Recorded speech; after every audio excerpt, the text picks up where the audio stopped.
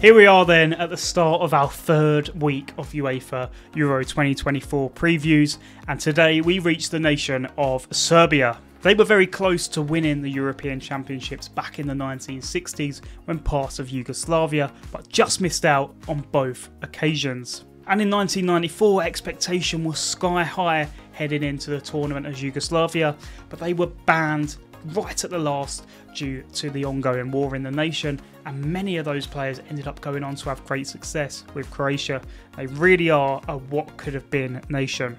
And as an independent nation, they've been better at qualifying for FIFA World Cups, as this will be their first ever UEFA European Championship appearance. In terms of how they qualified, they finished behind Hungary in second place, but ahead of their former countryman Montenegro. They picked up a crucial victory over Montenegro back in November, which was crucial to ending any doubts about whether or not they would qualify. Unsurprisingly, Mitrovic finished as their top scorer in qualifying with 5 goals. But there have been concerns more recently. They played a friendly against Russia where they lost 4-0. Their coach is Dragan Stojkovic, who had been coaching over in Japan and China in more recent times. He is actually the former president of the Serbian and Montenegro FA between 2001 and 2005. And this will be the second tournament in a row that he's led his country to. At the World Cup, they finished bottom at the group, but they were very lively throughout and were only a few minutes away from finishing in second position and ultimately making the next round.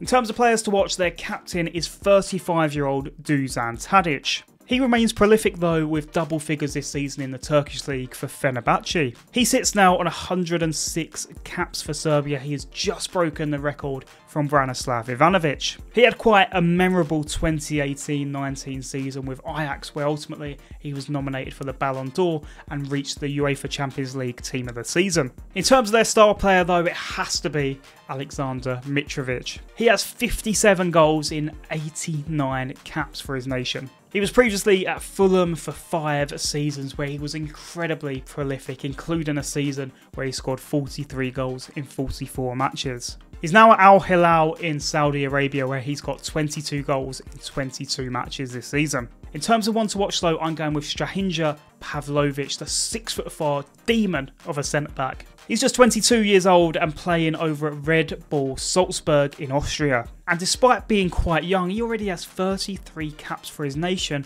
and he's regularly linked with bigger moves to the likes of Juventus and Roma. In terms of other observations on this squad, they have a very experienced midfield. Obviously they have the likes of Tadic, but also Milinkovic-savic, Kostic, Lukic and Zivkovic. And in terms of how they line up, Stojkovic is a tinkerer, but I would probably punt on the fact of him going for a 3 at the back, 4-2-1 formation. This allows him to get his greatest ensemble of players into the starting lineup. In terms of what they hope will happen, they will hope they can qualify from this group, reach the knockouts in their first ever Euros with their experienced players, with their level heads proving the difference. In terms of what I think will happen is I'm slightly concerned that many of their key players like Mitrovic, like Milinkovic-savic, are playing in Saudi Arabia where the intensity is far lower than at the Euros, and I think that may prove to be a problem for them, and I think they're going to finish in bottom position. In terms of their odds, they sit at 66-1, which means they're not as much of an outsider as perhaps I'm suggesting that they are. But let me know what you think about Serbia as a whole, and let me know how you think they're going to get on against the likes of Slovenia and Denmark. That is a very close 3 teams that really could go either way, but let me know what you're thinking in regards to them. It's been good to be back for another week, and I look forward to seeing you again tomorrow when we come to the 3 Lions of England. Take care, everyone.